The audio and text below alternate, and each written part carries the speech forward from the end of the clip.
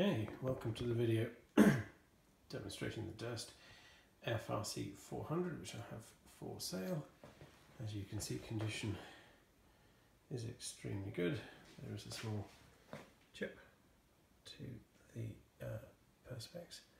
Other than that, it's in pretty good shape.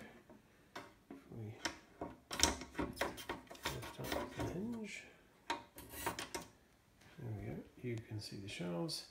These I've had to recover because the original black foam had perished, but they're reasonably functional.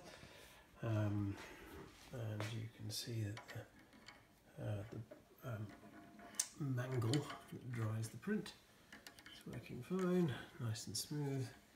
Easy, that takes the first tranche of water off, and then you have up, as you can hear, so that's now got clear coming through, and then you can increase the temperature. As you can't tell that's hot, but I can assure you that it is. And when I use the system, it dries my RC prints in, I don't know, a couple of minutes, if that. It's very effective, and you can get 2 8x10s on each shelf, so 6 at once. So there you go.